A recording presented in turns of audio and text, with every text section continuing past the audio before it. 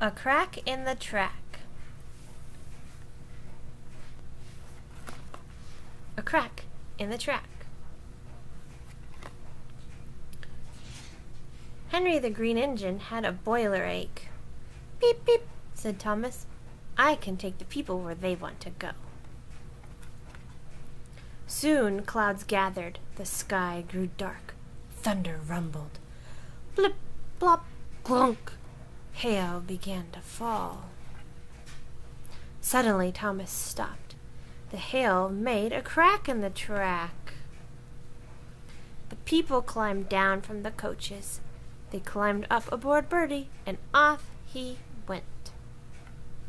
Suddenly Bertie stopped. There, in the road, was a bright green toad. Bertie's driver called out, "There's a toad in the road! We will have to unload."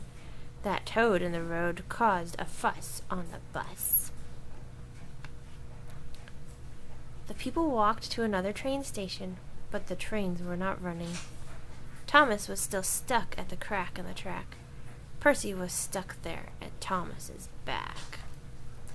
Gordon was stuck behind Thomas and Percy, James with 2 freight cars was in quite a hurry.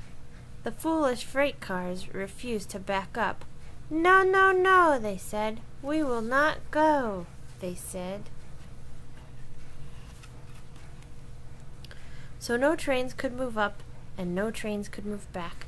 They were stuck where they were, at that crack in the track.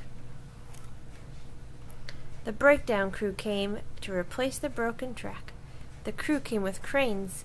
They sing while they worked. A crane is as good as a bus or a train. We'll fix up your track, and we don't mind the rain. Finally, all the trains could move. They turned on the turntable and went back to work.